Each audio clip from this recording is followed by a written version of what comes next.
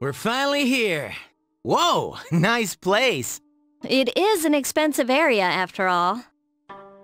Hey, what's that umbrella for?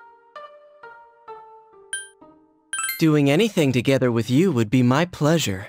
Say, why don't we go hang out somewhere together after this? What kind of reasoning is that? Watch yourself around this guy, okay, leader? He'll go after any girl with a pulse. Leader? That's no way to refer to someone with so cute a name as hers. Oh, and I don't just go for anyone. I want to get to know you better because you're you. Though I must say, we're getting along pretty well already. Huh? What's with that chuckle? Wait, don't tell me, are you two... You are a problem. Ugh, sheesh. So where were you guys gonna go at your old school, Ryoji? Somewhere interesting, I bet. Kyoto's so typical, don't you think? I don't really remember.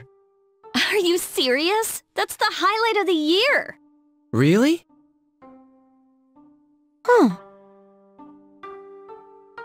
Is this one of the open-air hot springs I have heard about?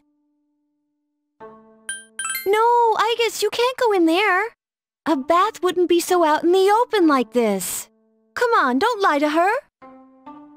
Come on, you can talk later. You're blocking the hallway. Girls, your rooms are that way. Why don't you go get unpacked? You heard her. We'll see you later then. This way. This way.